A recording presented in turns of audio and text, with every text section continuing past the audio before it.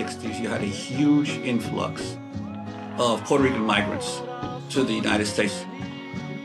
I was born in East Harlem and I grew up in South Bronx in a Puerto Rican community. People played stickball in the summers, snowball fights in the winters.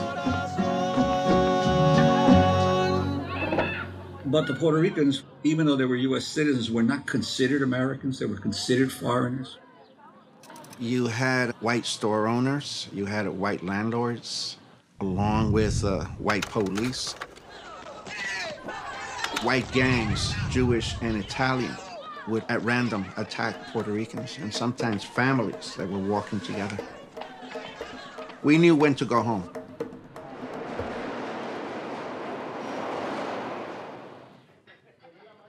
We were the sons and daughters of this huge displacement of poor people. We had seen their suffering and the discrimination. And we ourselves had lived it as the next generation. Puerto Ricans not only migrate into the United States, they migrated into the civil rights movement.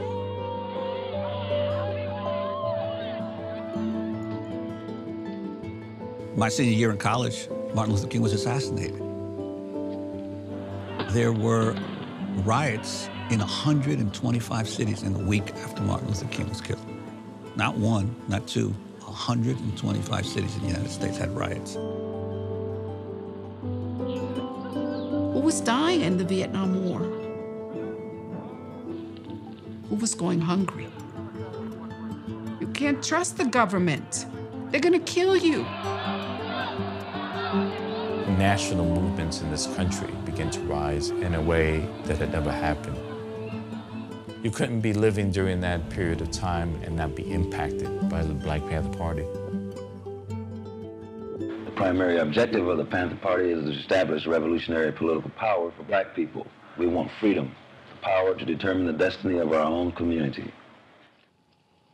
Even though I was born in Puerto Rico, most of us were born here, and we weren't going to take the kind of abuse that they were heaping on our parents. We were going to insist on respect. I was approached by Mickey Melendez. He had grown up in East Harlem, and he played baseball with my two cousins. So gradually, we started meeting, trying to figure out what we could do to improve the situation of the Puerto Rican community. One of the things that we do all the time was read the Black Panther paper. And there was this announcement of the Puerto Rican organization, and it was called the Young Lords.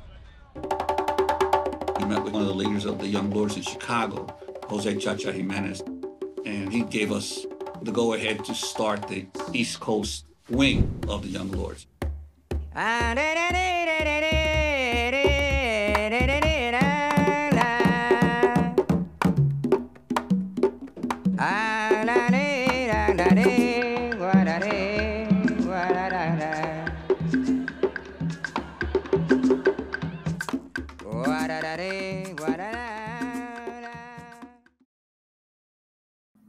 Welcome once again to the Radical Imagination. I'm your host, Jim Vredos, and I'm a sociologist who's taught at John Jay College and Yeshiva University here in New York City.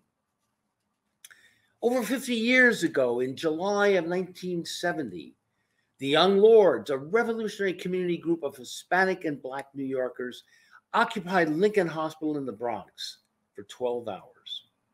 Long known as a butcher shop, they demanded better care, improved conditions, and a variety of patient and worker rights for the communities of color that Lincoln served and employed.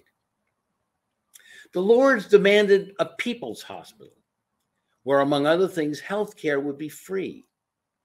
They became outspoken critics of diseases of poverty, environmental and structural racism, the way communities of color were disproportionately exposed to harmful environmental conditions. They were incredibly young.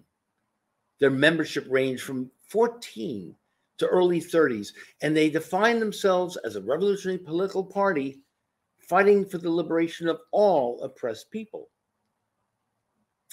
Headquartered in East Harlem and inspired by the Black Panthers, The New York branch existed from 1969 to 1976. Their use of the Puerto Rican flag and the phrase, "I have Puerto Rico in my heart," made them Puerto Rican nationalists who supported independence for the island and self-determination for Puerto Ricans and all people of color on the mainland. In the midst of a global pandemic, the legacy and lessons of the young lords remain fresh and young.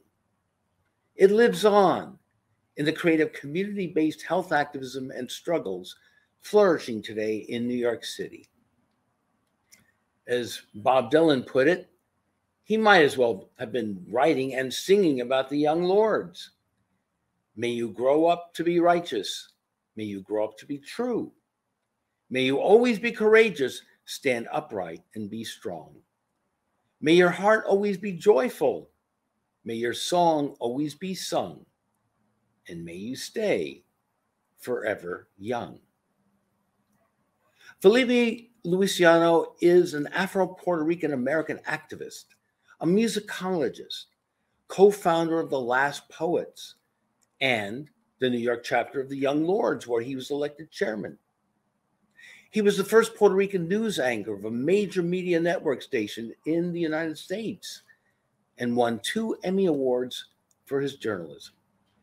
He recently earned a master's degree in Christian social justice from Union Theological Seminary, where we met several years ago in the catacombs of Union. So welcome, Felipe. You remember that day? I remember that day like it was yesterday, Jenny. It was. We were forever young then too. And I turned the corner in the catacombs, and I don't know, there you were studying something or other, and we got into a conversation, and you started using all sorts of, you speaking in Yiddish and Greek and I don't know, Russian, everything. I said you knew more about Yiddish and Jewish life than I did, and so on. But anyway, listen, it is such a joy and blessing. I am so glad to see you again. It's been a little while. I'm so glad you're here, and so let's get into it. Let's talk about what you're doing today, and let's start with what was going on there as you took over Lincoln Hospital. It was 1970. Yep. We had been in existence a year. Our offensive, that is, our thrust, was health. I never thought that I'd be involved in a health movement. I wanted armed struggle. My whole being yearned for it. Armed struggle. Armed struggle. My whole DNA is geared to that of warriorhood. Little did I know that I was going past the people. When we asked the elders in the community, what do you need? What is the injustice that you're suffering right now? They told me garbage. I was in shock. I wanted to quit right there. Garbage. Only later did I understand what they were really saying. Garbage creates sickness. Sickness creates hospitals creates time off from work or death. We need you to pick up this garbage. So we started with that, health. Then we went into the TB truck modality. We found out that a lot of the people were suffering from lung infections, some of them tuberculosis. We noticed that the TB trucks that they were dispensing throughout the city were not coming to our communities. So we kidnapped the TB truck, did that. It was a hit. By the time the police got to our block, there were 100 or more people waiting to be examined and x-rayed. We did lead paint testing, lead paint poisoning. We found that a lot of people were affected by that. Of course, we had already done the People's Church, in which we provided nutritious breakfast for kids who were suffering. They weren't doing well in classroom. You know, the high for Puerto Ricans or any other Caribbean people is the sugar. So when you send a child to school, you usually send them with a little roll and a cup of coffee, strong coffee. So the kids had a sugar high And then around 10:30, they were like this. And they weren't studying very well, and they weren't achieving their greatest potential. So we were into health. We heard that a woman had died on the operating table from a trimester abortion. She had tried to get a late abortion and she died. We realized, we didn't know exactly what the details were, but we knew that this was our time to move. History is determined by moments. It is a long ribbon of progression, a long ribbon of struggle, but one moment can make the difference. We decided that moment that we were going to attack Lincoln. Now, I was against it. You were against what? You were against a takeover? I had no problem taking over a hospital. I didn't think Lincoln was the one. I thought, really? Yeah, thinking as a military commander, where can we have the advantage of space, food, water, and support from the community, logistics? That's how you think when you're at war. Right. Lincoln was too far, believe it or not. I said it's too far for us to supply you with food and support. I was outvoted, thank God. Yeah, you were wrong on that, I guess. I was wrong on that. And they said, let's go to Lincoln. But what would have been the other options? Seidman Hospital? The other options were Mount Sinai. Mount Sinai? Interesting. Right here. But Metropolitan was right here. But Metropolitan had a decent history. Wasn't great, but it was decent. Mount Sinai was a voluntary hospital, and we would have received so much criticism from the liberal community and from our own community that we were hurting a hospital, and we would have received bad press, which I didn't care about. Mount Sinai had its own subtle, insidious racism, and I felt that we should attack it. Absolutely. But Felipe, can we move back here? We're actually talking about Mount Sinai here. Can we go back a couple of steps? Your mother was Pentecostal, right? Yes, she was. And so you were raised in that environment. You also, in your bio, mentioned you studied with an Ethel Shapiro. Was she one of your teachers, or? All of my teachers growing up were Ashkenazi. They were Jews.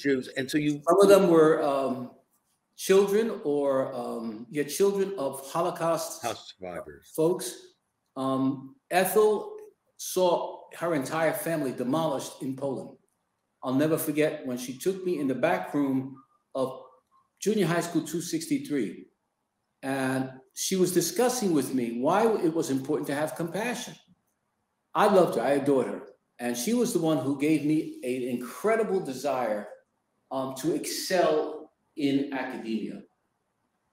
She knew I was in gangs. She would stop me very often when I was having fights, and she would say, why are you hurting this guy? I'm saying, because he deserves to be. He insulted my gang. And she would lift me up off the guy's sternum.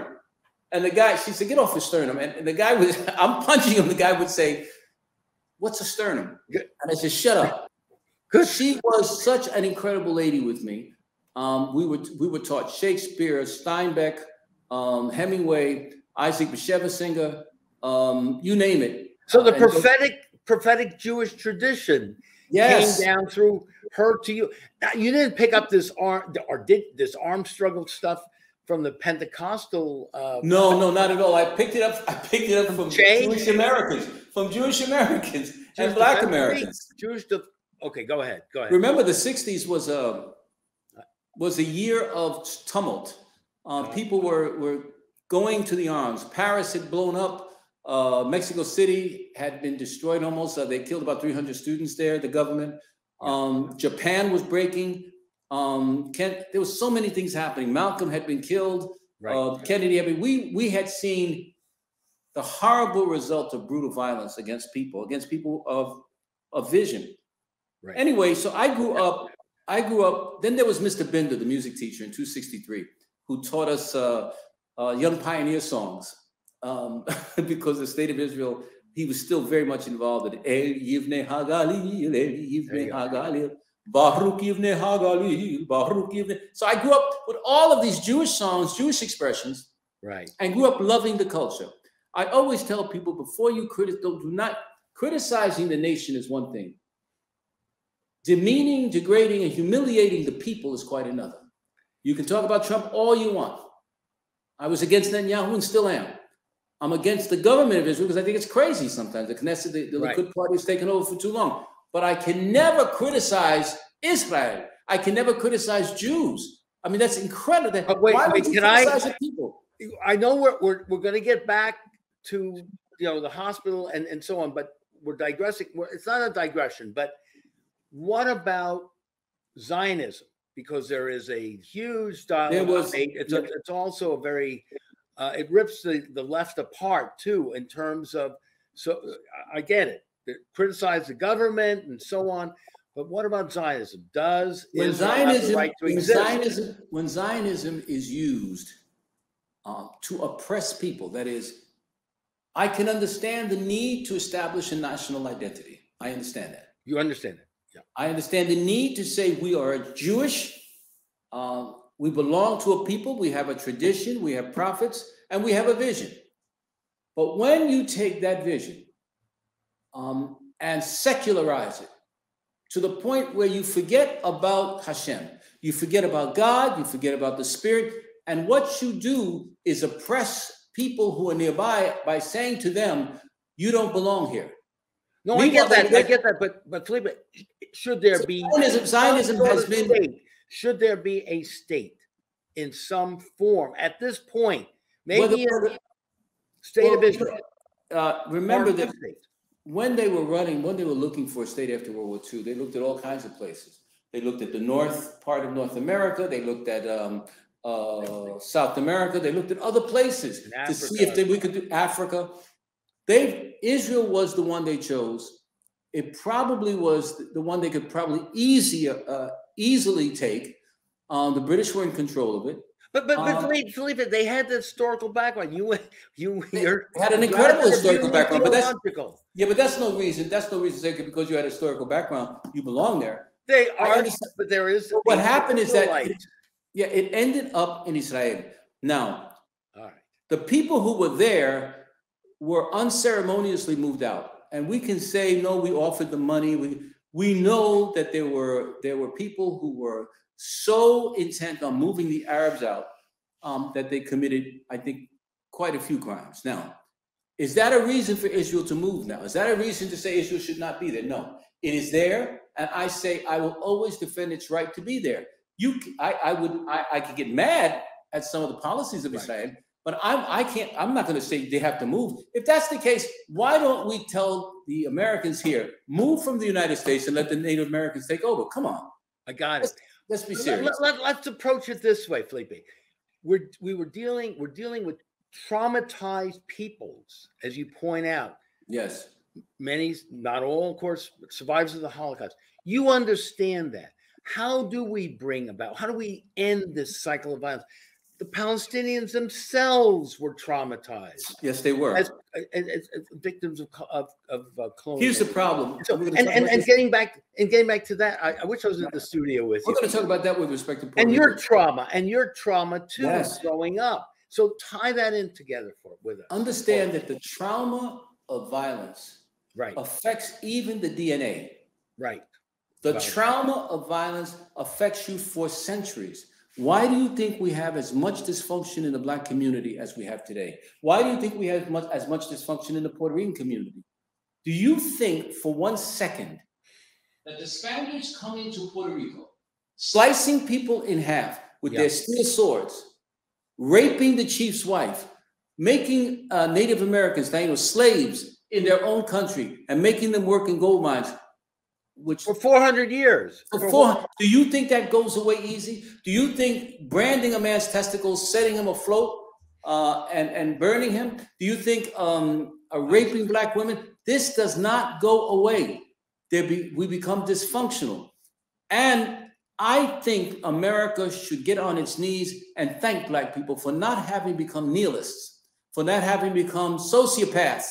Right. Because that can easily drive you into mental illness, and we have enough of it as it is. Right. But the greatest love in the world that I've ever seen is to see Black people still forgiving, to see people of color still forgiving, considering the European expansion and colonialism and imperialism. Absolutely. What they went through is horrible, horrible. And we'll talk about that in a little, particularly in the Caribbean. Absolutely. Radical love. Cornell Radical love. And I think the way to get rid of it is to constantly become an agent of change, an agent of love. Now, it's but for me to say that is hard. It took me a long time to say this. That's what I was going to say. I believe sometimes you have to punch somebody in the face. However, well, I know you do. I now am a father of 3. I'm a grandfather of 2. And I realize that hurt people hurt people. It's as simple as that. B talks about it all the time. You've got to be able to love, and in spite of what you see happening, that is the greatest guy, the greatest revolutionary I've ever seen. Let me give you an example. I have a friend named Ronnie Van Cleef. He's a master, 5 times world champion, 15 times American champion in karate. And I brought him over to a school in the Bronx, tough school. There's a lot of gang activity, and he began to teach martial arts. Some of the gangs didn't like it because their girlfriends were going to the class and they didn't like their girls developing independent skills and all of that malarkey. One of the guys who was a member of the gang, who was taking the course because he really wanted to, was told by, his name is Ronnie Van Cleef, was told by Shidoshi, that's the official title. He's a high-ranking guy. Look, you got to take care. You can't act up in class. The guy spit in his face. Now, I'm going to tell you right now, Ron Van Cleef could kill you in 2.5 seconds. That's how long it takes to break your neck. All it takes. He looked at the guy. He told him, thank you. The kid was aghast. Didn't know what to say. And the kid eventually calmed down. What I'm saying is that at the risk of sounding kumbaya-ish, at the risk of sounding Christ-like, at the risk of sounding Christian, if you will, but I think this is a universal principle. Ms. Shapiro taught it to me, and she was Jewish American. Love does have an effect on the soul. It does. She loved me into wanting to learn. She loved me into saying, this is what you have to do. She wanted me to become a teacher, I think. And so did Saul Resnick from Queens College. So did Joan Meinhardt. All of the Jewish Americans I met who goaded me into success, goaded me into doing something real, not something materialistic, but something that serves. So to this day, I really believe that sometimes the best thing to do is just hug. Yeah, well, you are a teacher, but this transformation, this gradual transformation, as this kid who was into armed struggle here, coming head to head with a struggle. Yeah. How did that takeover transform you? And how did this action, and Juan Gonzalez was, of course, involved, and he said, things wouldn't have happened today had you not done what you did then. That's right. So the transformation, and now this took chutzpah plus, and I don't know what the Yiddish term would be. I don't know what it would be in Spanish, but you guys and women all had so much of this, and I mean, it's beyond this documentary, this Takeover. It's called Takeover by Emma Francis Snyder. Is an unbelievable documentary showing in actual footage the takeover, the planning, and what happened, and the police coming, and so on, and the acts of courage and so on that you had that you were experiencing, that you had to formulate here on the run here, and the smartness that was needed, and so on. Anyway, tell us more about your own personal transformation and how this action was so important in your own development and the development of the community. One of the things that the institutions of this city underestimated was our intelligence. We have the Central Committee at that time had 5 of the brightest Puerto Ricans in New York City. Juan Gonzalez, a student at Columbia University. Yep. Pablo Uribe Guzman, who had graduated from Bronx High School of Science. David Perez, who was attending the University of Old Westbury. Juan Fiotis, who was a major liaison between the gangs in East Harlem, and me. And I had just come out of jail, and I was full of vim and vigor, shall we say. Now, they underestimated us. They thought that we could not think on the run. And the most important part of organizing, the most important part of being a revolutionary, is being able to think creatively, in a visionary manner, and tactically on your feet. How do you get in? How do you get out? For example, when we took Lincoln Hospital, we trained. People think that this was just some sort of a spontaneous event. It wasn't. We trained. We had the guys, men and women, run around the Central Park Mirror in Harlem until they could do it effortlessly.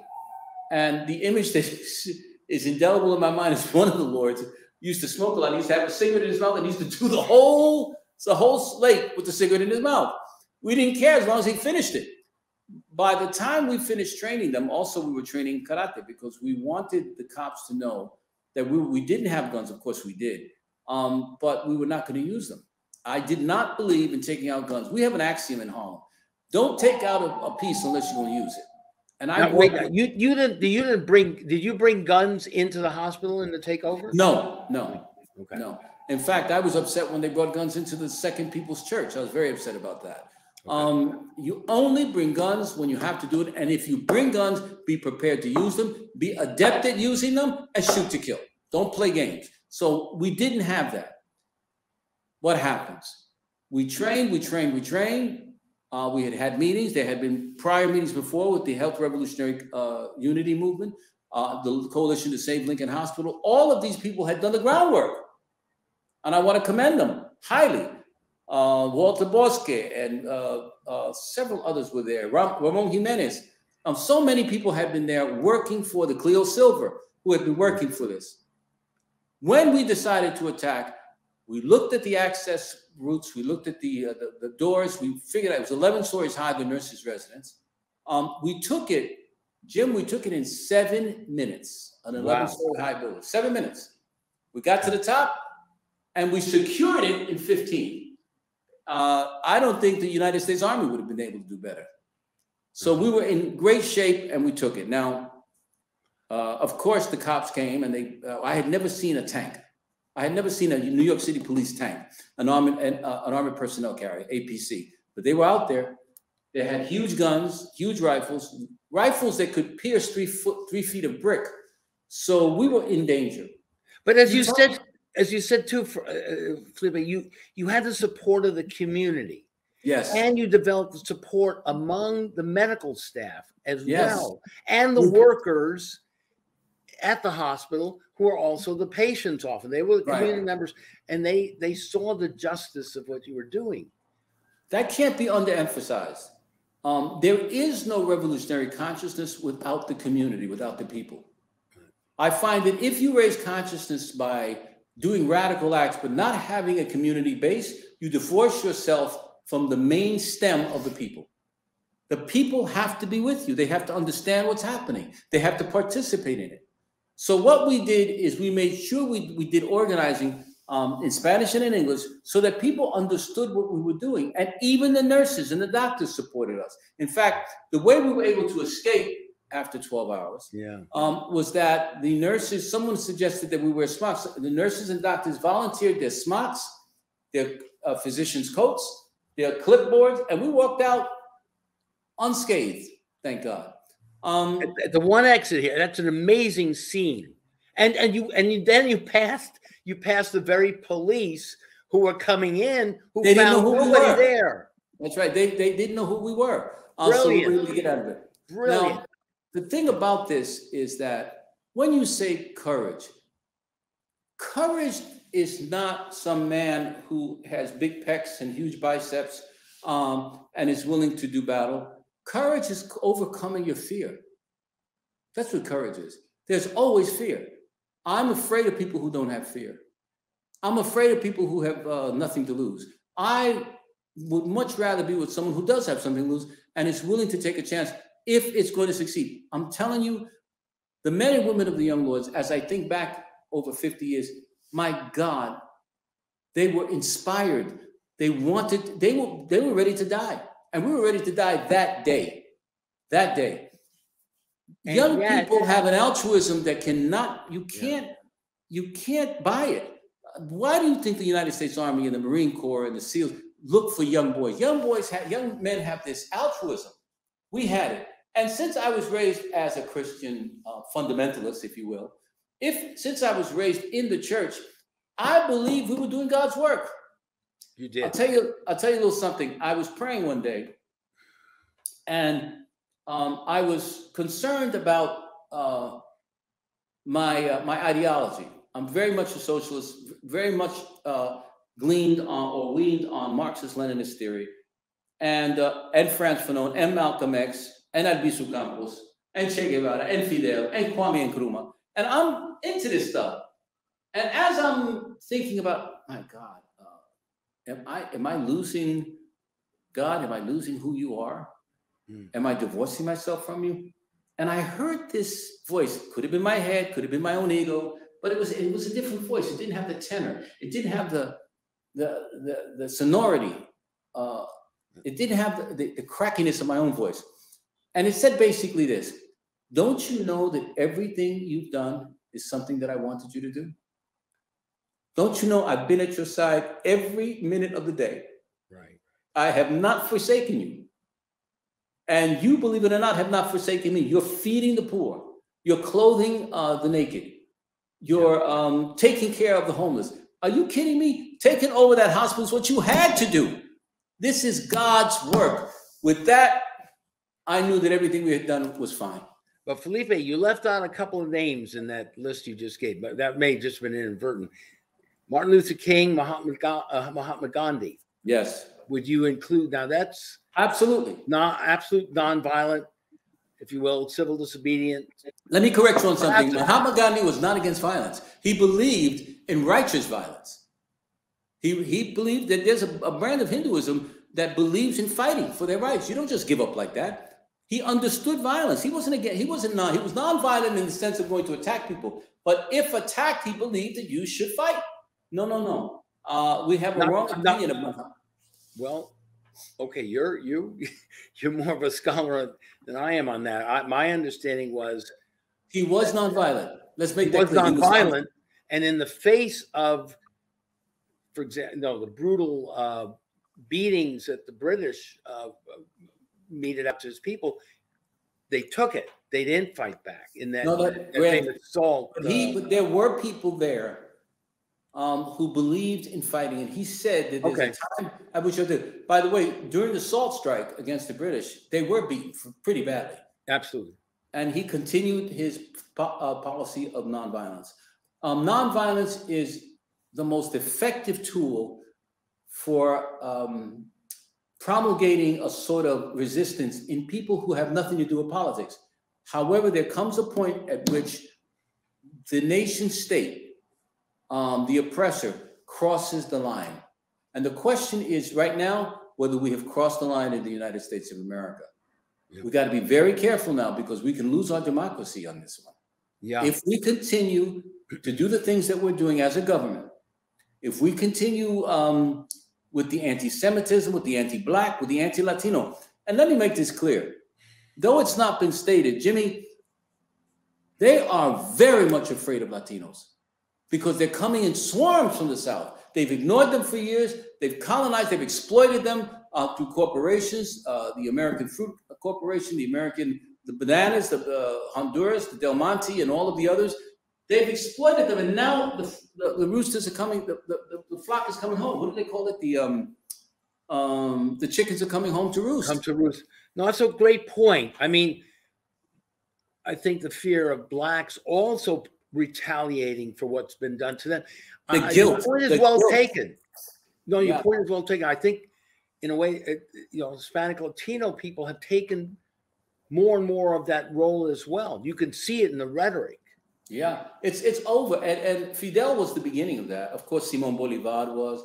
Of course, Toussaint Louverture was, and Dessalines. But these days, we're looking at a situation where Mexicans are being exploited, humiliated, right on in this community. You see people working for less than minimum wage. But they're coming here to provide a future for their children. They're coming here to provide a new vision. Mexico, a lot of the people have lost their land. Hereditary land holdings, you can't make any money. If Monsanto is buying up all the corn seed and giving you modified corn rather than natural corn, You have 100 acres, you've been working it, or even 10 acres, you've been working it, and you go to sell it at market. The guy says, I'm sorry, you want too much for your corn. I can get it from Monsanto. They give it to me for nothing almost. So you end up coming here because there's nothing else. The lands cannot provide you with a living. And they will face, as they do in El Salvador, Honduras, Guatemala, they will face rape, murder, disease, crossings in alligator-infested waters, crocodile-infested waters. They will do what they can for their future. Right. And so you have to give them credit. These are courageous people. And of course, that DNA is in our blood as well. The courage of the young lords, just to get back to point, was that they were incensed. Youth has an incredible ability to feel for justice. I've never seen a more finite sense of justice than among young people. They really understand what time it is. And I think if our courts were peopled by young judges and young officers, we'd be in a better shape than we are now. You see that in the climate movement also as well. And the what? Yes. In the climate movement, the incredible youth involvement there, the Sunrise Movement and so on. Absolutely.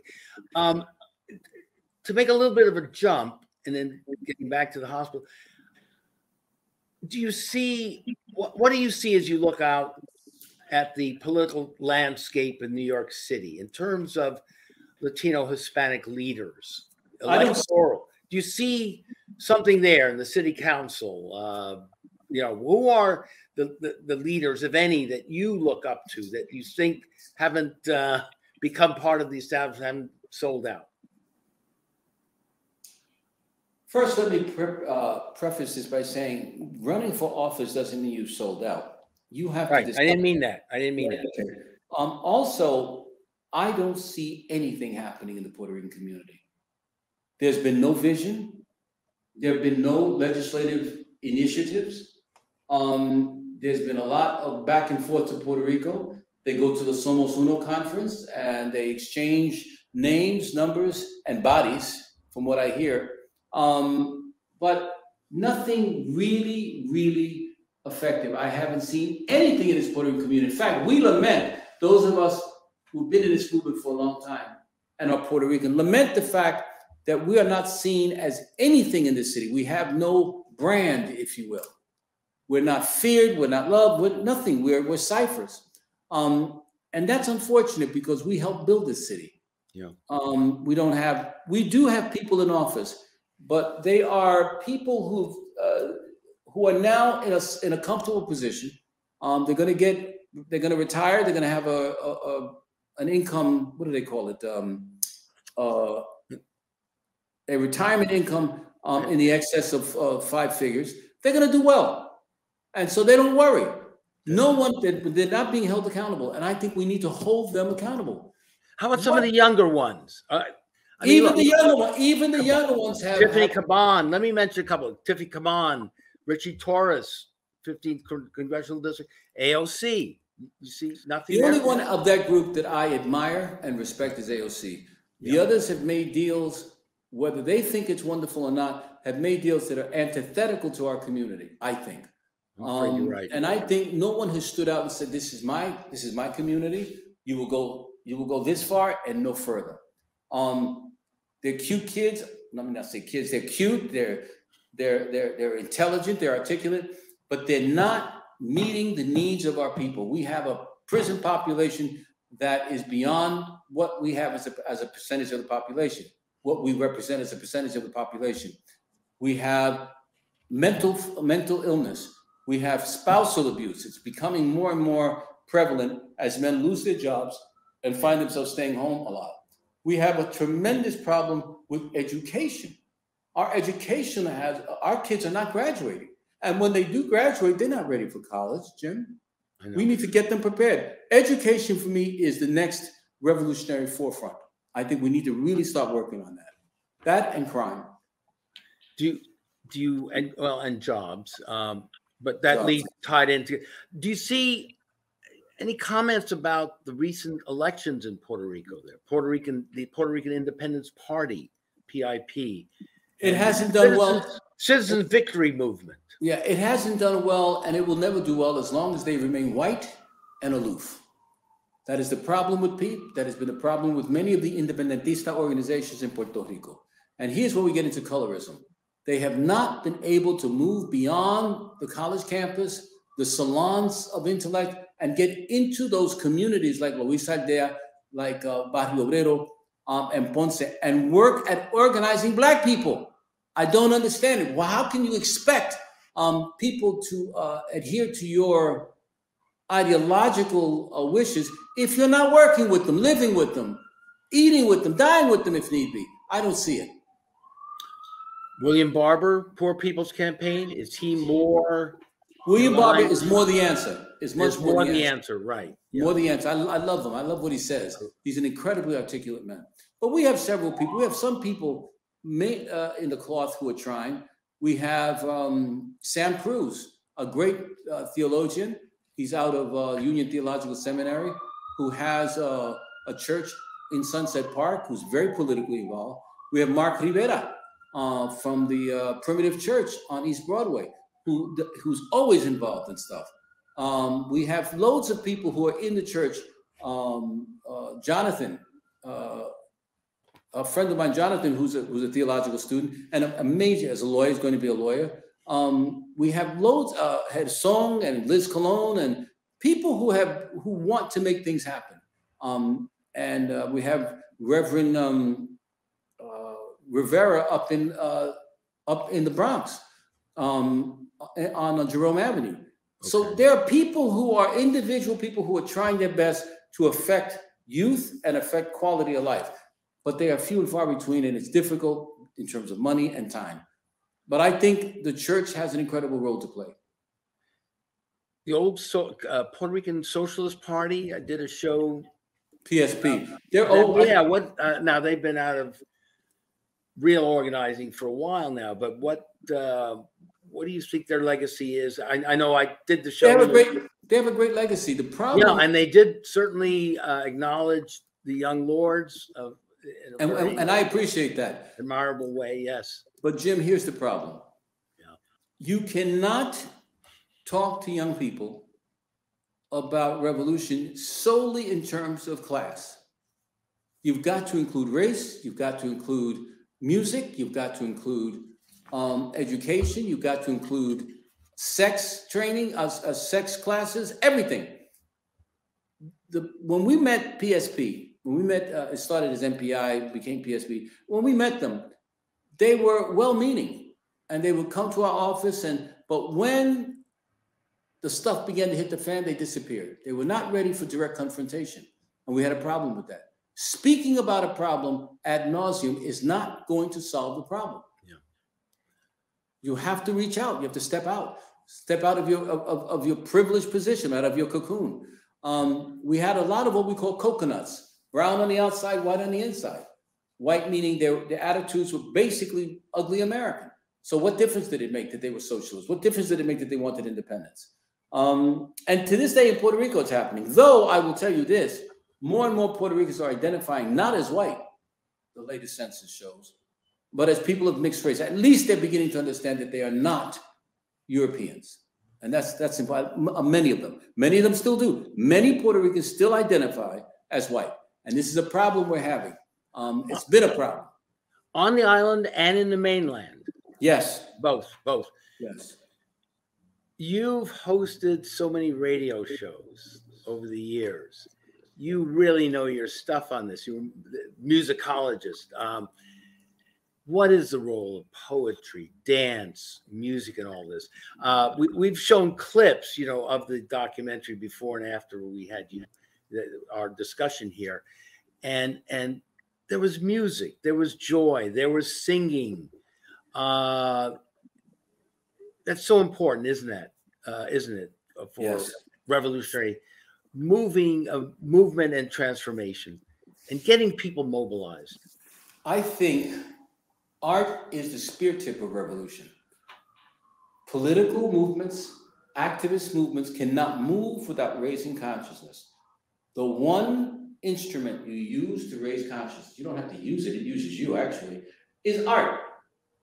If we're not producing movies, records, dances, sculpture, art that edifies the conscience, edifies the human spirit, you're not going to have revolution. It's as simple as that. My axiom for that is when the United States government begins to arrest artists, you will know the revolution is in place, that the counter-revolution is here, that fascism is taking over.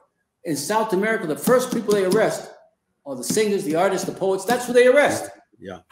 We need to understand that. Amiri Baraka, who was a nationalist, black nationalist, and eventually became a communist, said that there is no revolution without art. There's no, black art is where it's at. You need to make your poems bullets. You need to make your music responsive to the needs of a people. And as Bobby Seale told me one time, you need to take scientific socialism and apply it to the objective conditions of your community. That's what it's all about. I'm a poet. And the poems that I have speak to the ethos, the pathos of my people. I walk through El Barrio and I still cringe at some of the things I see. It's not, we have an enormous amount of, we've had recently a spate of killings. The other day on 102nd Street, between 102nd and 103rd, 101st and 102nd and 2nd Avenue, a kid went in and they sell Lucy's. These, I think they're from Yemen. They sell Lucy's and the guy wanted a 50-cent credit. He didn't get it. He shot the guy. I mean, this is stuff we have to work on our children. This is crazy. That eventually they caught him, I think. But violence among youth is rapidly becoming the norm. They've been cooped up too long. They have no alternatives. They have no other outlets.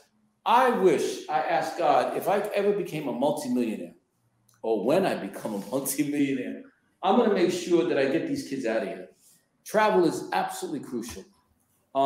We have places like Montana. You want to be a cowboy? You can be one in Montana, Wyoming. There are places and land that's available. Now, what we're going to have to fight is white skin privilege, where these guys don't want any people of color around them. But I think we have the land. We have the people who want it to happen. We've got to export our kids. I hate to say this, but we've got to tell our kids, go east, young man. Go to Japan. Go to China. Go to India. Find out what other people are doing and living like. And then and bring back that knowledge. Yes. Or settle there if they wish as well. Or settle there. It's up to you. But I was talking to a corrections expert, and I said, what if instead of giving African countries the money for them to corrupt each other with, why not send some of our inmates there? Why don't we tell the guys, you have committed murder 3 times. We're going to send you to Mozambique. We're going to send you to Angola. We're going to send you to Tanzania.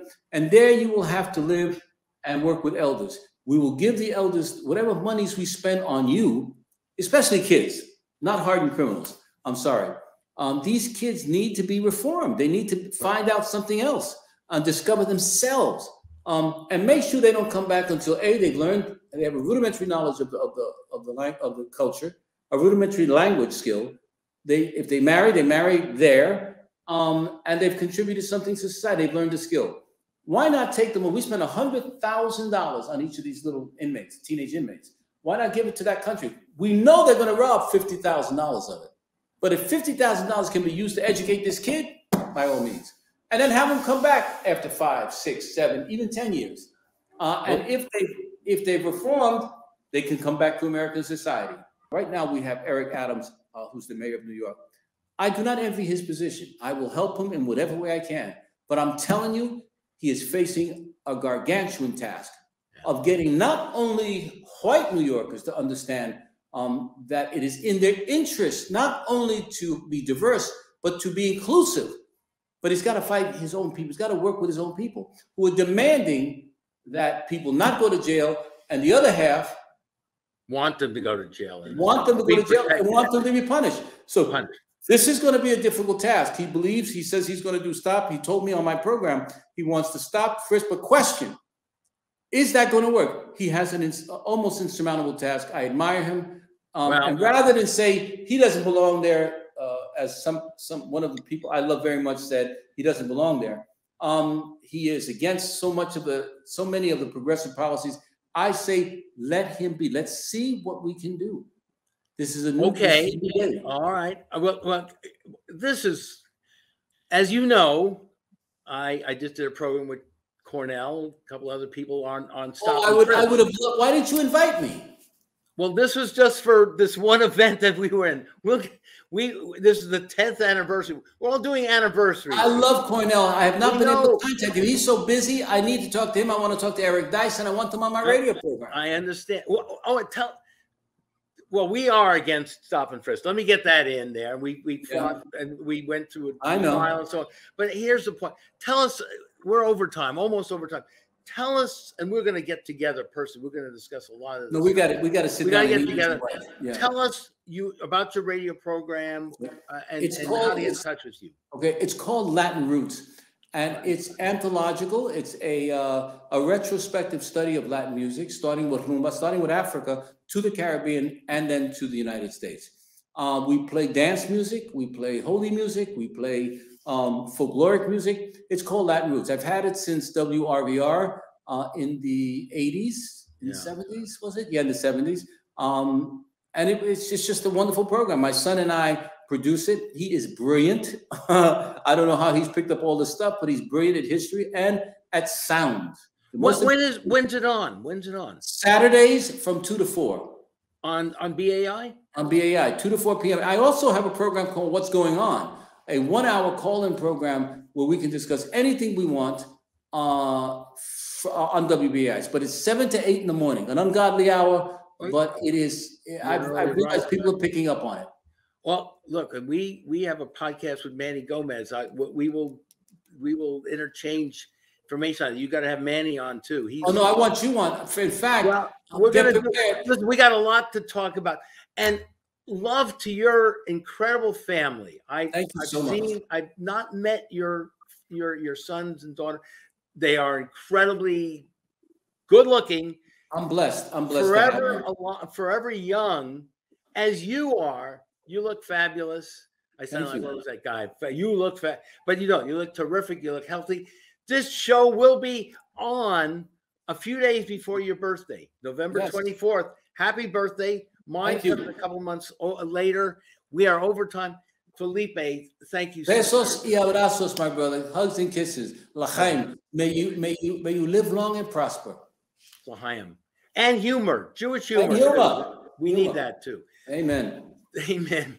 Thank you so very much for watching us here on The Radical Imagination. This is Jim Vredos. We'll see you again next week on The Radical Imagination. We wanted a revolutionary change to the health system in this country, and we still do. There may not be a Young Lords right now, or there may not be a Black Panther Party, but guess what? A lot of us are not dead, and we're communicating this to a young generation that's going to carry that struggle forward. Healthcare was never a consideration for poor people. It's something that we fought for, poor people fought for, throughout U.S. history.